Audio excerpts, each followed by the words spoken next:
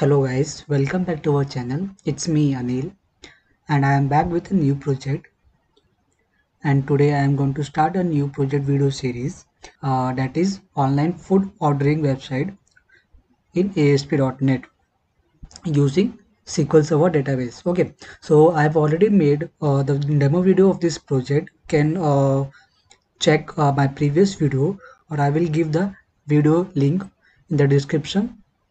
Okay, so basically in this project, there is two main modules, that is user module and admin module. For both modules, we will going to use different bootstrap templates. We are going to download it from website. The website name theme wagon. Okay, from there we will going to download it for free. Okay, so I will show you step by step how to download it and how to integrate it in our project. Okay, then the steps we need to follow that: first we will create a database and all its related table. Okay, and then we'll download the bootstrap template and integrate in our project. Okay, then after that we're going to write all the logic and functionalities inside our project. Okay, then the database diagram, like it will going to look like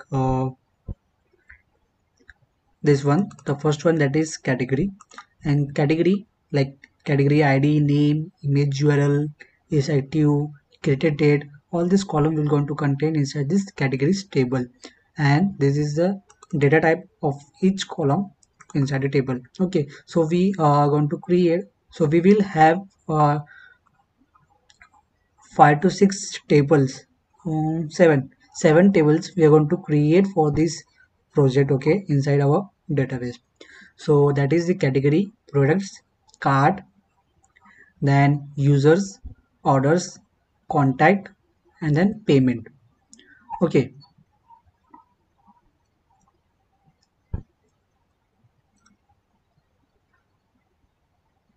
so let's open our SQL Server database management studio so we can create a database and all its table. Okay, let's connect to it.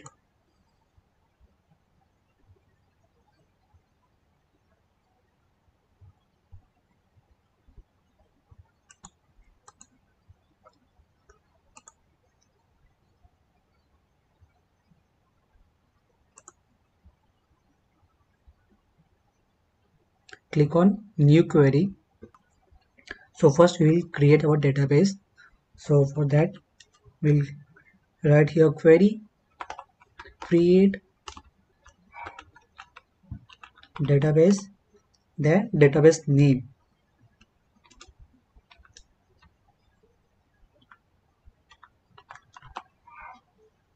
I am going to give the project name as foodie. Okay, that's why I'm using here the database name as foodie, but I've already have one database with the name foodie, so I'm going to take here foodie db, that is database, foodie database. Okay,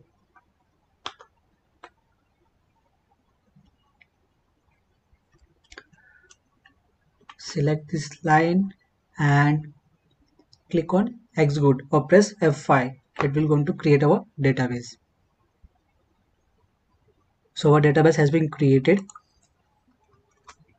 Now we need to create a table inside this database, right? So right now we are in the master database, so we need to select here our new database, that is foodie db. Can select it by here, or you can write here query use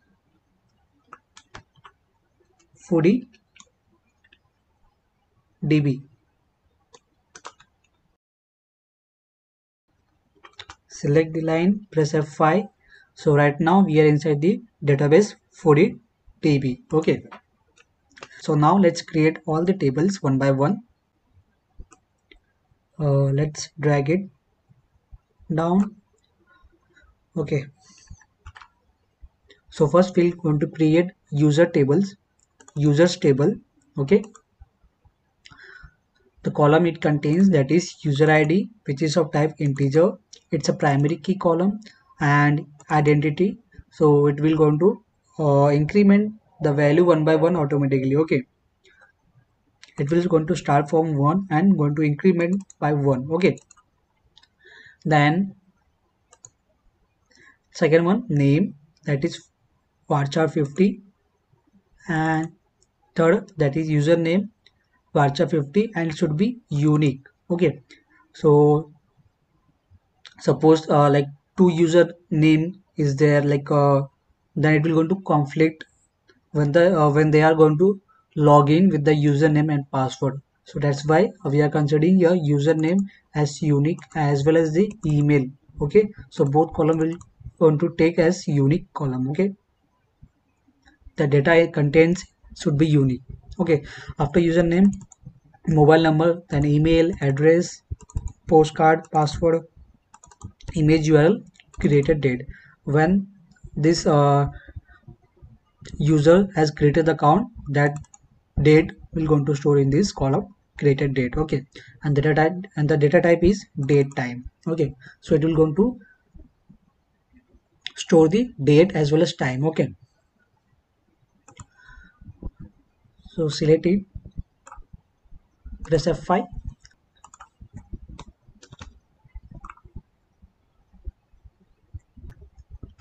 After that, we're going to create a table for contact. The user who is going to contact to the website owner or admin, that details going to store in this contact table. So the first one is contact ID, name, the username, email, subject, then the message, okay, and the created date when the that contact has been done. Okay, that date will going to store here. So your contact ID is primary key column and identity, it will going to increment one by one automatically. Okay, so let's create it. Okay, so table has been created. Let's move to the third table. Now we're going to create a table categories. So the first one column is category ID, name, image URL, is active, created date. Okay, so here is active column we have taken the data type as bit. It will be going to 0 or 1 or true or false. So let's create it. Okay, created. Let's move for the fourth table. So we have done with this user contact category. Now we'll create the product table. The first column ID is product ID, product name, description, price, quantity, image URL, category ID, is active column, created date. Okay, so here product ID is our primary key column, identity is equal to 1 comma 1. Here category ID it should be primary foreign key. Okay, so because the category ID is coming from the category table. Okay, so that's why it will act as a foreign key. So you can create foreign key by itself. Okay, but I will show you like how you can create the database diagrams designs. Okay, from let's refresh it, select database, refresh. So here our database is there, which we have created just now. Okay, expand it. So here in database diagram, we're going to map the relation between all the tables. Okay, at that time it will going to create foreign keys. Okay, for all tables. Right now we are not going to create that foreign key, we'll create it later. Okay, so let's create the table. So a table has been created here. Now let's create table for cards, which will going to store the cart details of a user. That is the column contains, that is cart ID, product ID, quantity, user ID. Here product ID and user ID is a foreign key. Okay, so and cart ID is the primary key column and identity. Okay, so let's create this also.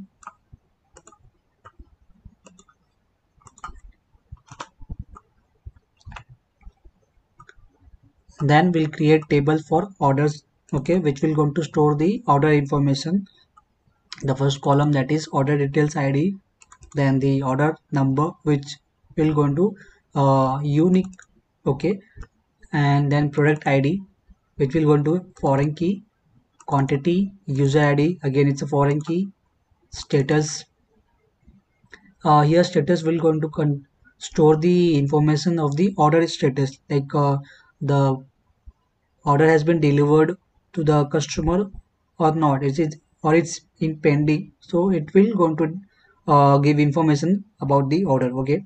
Then payment ID, again it's a foreign key, then order date, okay, and here order details ID is a primary key identity, okay. So let's create this table also, okay. Here for order number it's not taking the unique, so we're going to remove it, okay. Now let's create it, okay, it's created.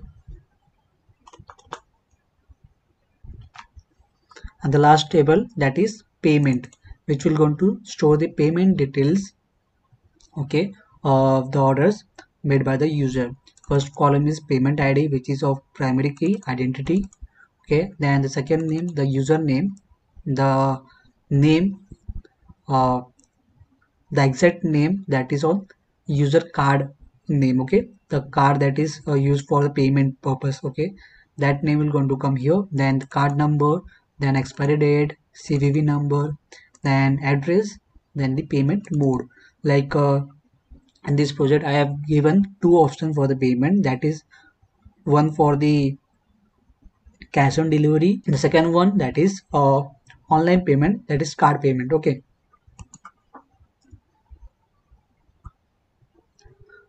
So let's create it.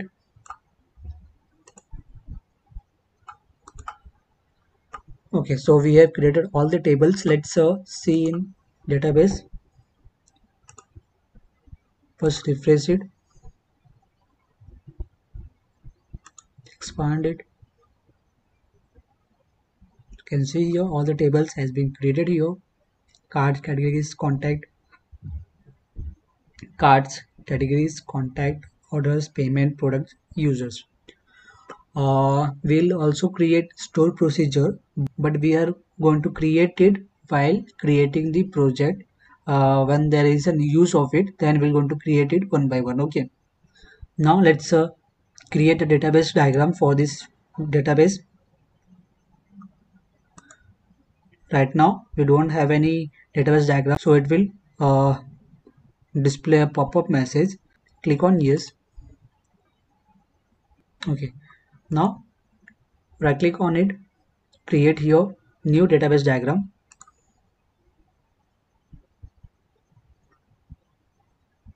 Now need to select which tables like we to here use, like we'll use here all the tables.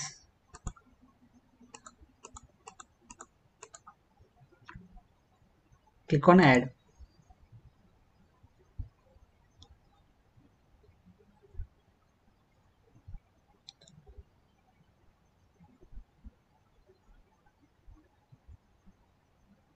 close it.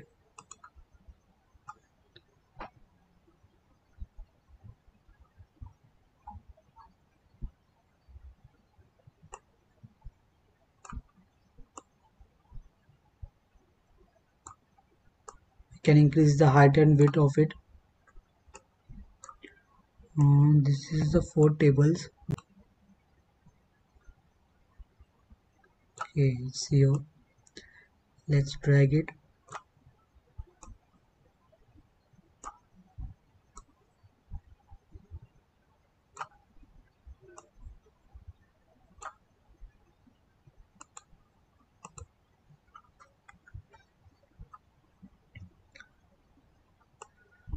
Let's take users here, products in the center.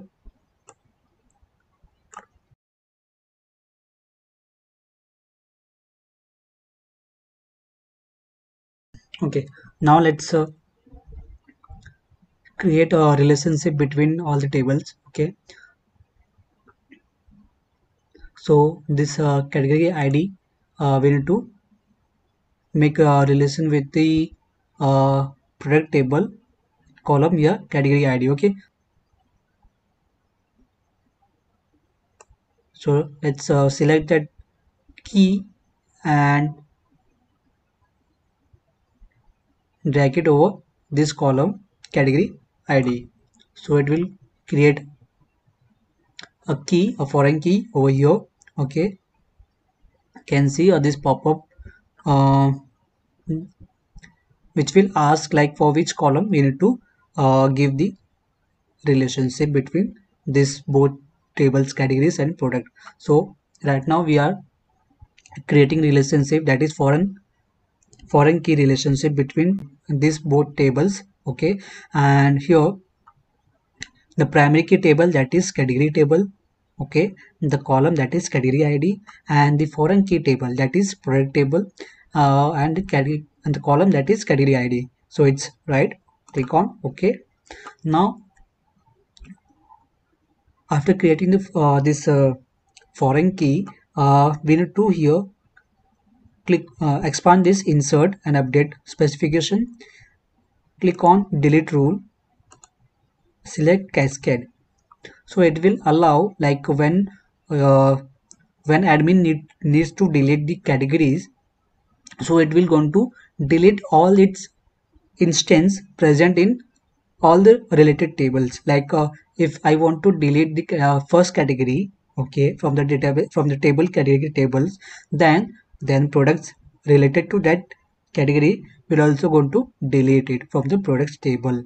Okay, then okay, so that's why we are going to use here cascade. Click on OK.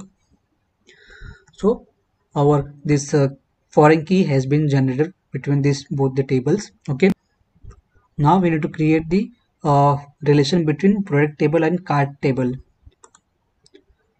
So click on the product ID column and just drag from there and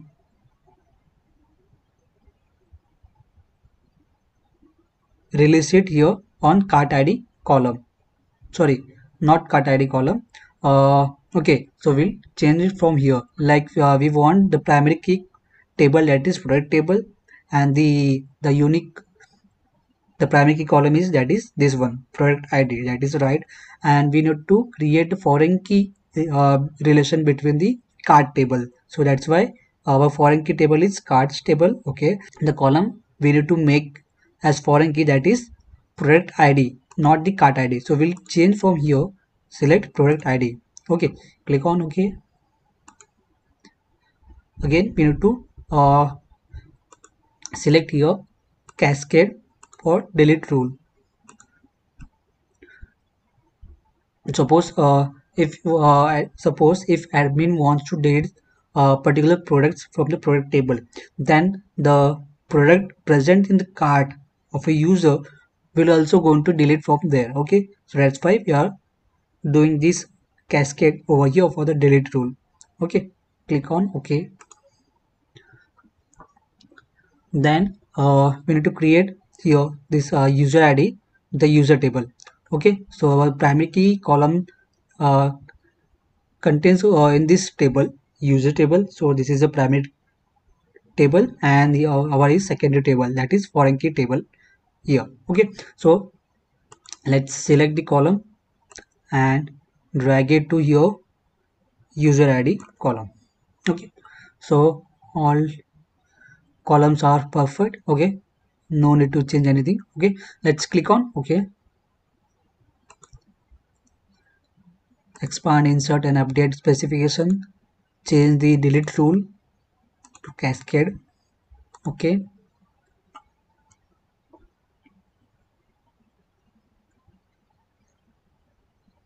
now let's create the relation between products table and the order tables. Okay, select product ID, drag it and release it on product ID column. So all okay, product table primary key ID column, primary key column product ID, and the foreign key column that is product ID from the order table. Okay, Click on OK. Let's expand this and make it to cascade. Okay. Now your user ID, we need to make it foreign key. Okay. So select the column user ID, drag it and release it here the column user ID. User ID. Okay. Insert cascade. Okay. Let's drag it little bit below. Okay. Okay. Now need to create a relation between the payment table and the orders table. So here payment ID is a primary key column. So we'll create a relation between the orders table. So let's drag it and release it on payment ID column. So all okay, payment ID. Okay. Now need to change your cascade. Okay. In contact table, no need, there is no foreign key, so there is no need to create a relation on this table contact. Okay, so we have created all the relations between all tables. Okay, so now let's save it. Save.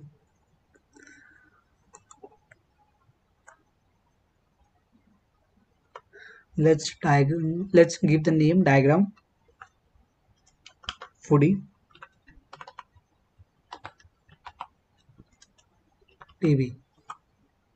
Okay, now need to click on yes, so that it will going to apply for all these tables. The relation that we are going to create, it will going to apply for all the tables that we have done here. Click on yes. So files has been saved, you can see here. Now let's close this. Let's see the foreign key has been created or not. Just refresh the tables and go to your cart, then columns. Can see this one cart ID is primary key, that is PK, and the user ID is the foreign key. It is denoted by here FK, that is foreign key. You can see in keys here, can see that is here PK, that is primary key, FK, that is foreign key with the relation to the product table. The cart and product table, that foreign key relationship is there, and the other one is that is from the user table. The cart and user foreign key relationship is there. Okay, so there are two foreign key relationship has been created on the cart table. Okay, orders can see your foreign key, three foreign keys there. In keys you can see three foreign key applied. Okay, and one primary key. So so that's it for today. In next video we're going to download the project template from the website. Okay, and we're going to integrate in our project. Okay, one by one. Guys, if you didn't subscribe my channel yet, please subscribe it. It motivates us to create such more videos for you. Okay, can see all my previous video that I've created here.